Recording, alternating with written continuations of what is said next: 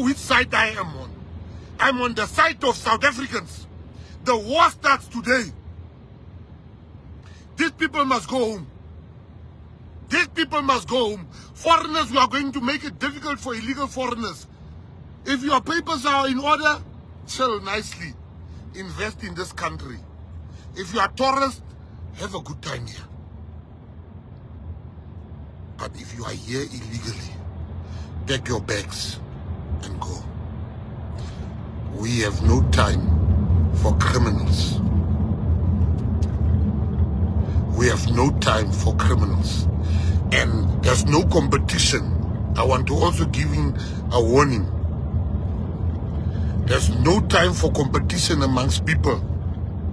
We must now have competition. Now we're better than you. We all fight one cause of illegal foreigners.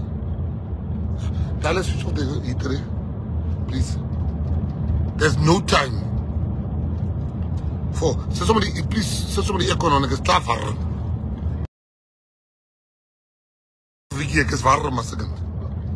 Yeah, I'm saying to you, the time has come. The time has come when we must stand up for South Africans. You've got the leader that's not scared. They can do what they want to do. Money bangas ni, don't be scared. Skatsaba. Skatsaba. Retobalwansa batuba. Government imuso ya runa rebalwansa. Rebatsamaise batuba. We are going to get rid of illegal foreigners. They are everywhere. They are everywhere. We are not their victims. We are not their victims. We are going to go to hospitals. We are going to go to schools. We are going to go to farms. We are going to put our children there. Of foreigners, South Africa. So just know, you can call me ex-con. You can bring up my past. You can call me all sorts of names. I will show you, you will leave this country. Zimbabweans are very, no guts. They have no guts. Zimbabweans are cowards. If you now want to get a nation of cowards, you must go to Zimbabwe. Zimbabweans are cowards, let me tell you. You know, only a handful of them. A handful of them. You know, Zimbabweans are subjugated. Zimbabweans are the whole world running away instead of facing their problems. Wherever you go, there's Zimbabweans. Educated people becoming gardeners because they have a choice. I'd rather become a gardener or I stand up against a government that is not looking after us. But Zimbabweans decided to blame Gayton McKenzie for their problems instead of blaming the people that put them in this problem. That's why they ran away from the country.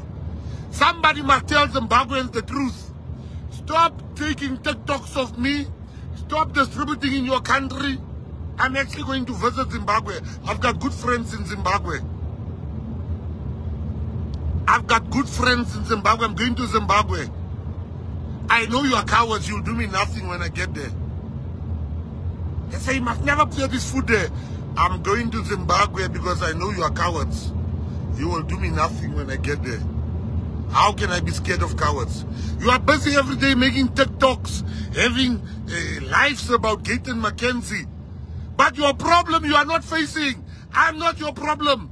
I've never oppressed Zimbabweans. Some of my best friends are Zimbabwean. Because you are cowards to face your problem. That's why you are gardeners here, but you are scientists. You are a teacher, you talk about your education. Education, if it doesn't work for you, it means... Hi fam, that was Gayton McKenzie sending some message to illegal foreigners as well as Zimbabweans. On the other news, this guy from Zimbabwe was arrested for hijacking a petrol tanker in SA. His name is Platinum Prince, and according to what was shared on social media, he is an artist and a celebrity back home. And in SA, people said it seems like the Zimbabwean government is involved in these crimes that are committed by their citizens while they are in SA. In cases like this, those organizations that are normally defending illegal foreigners in SA will normally say nothing.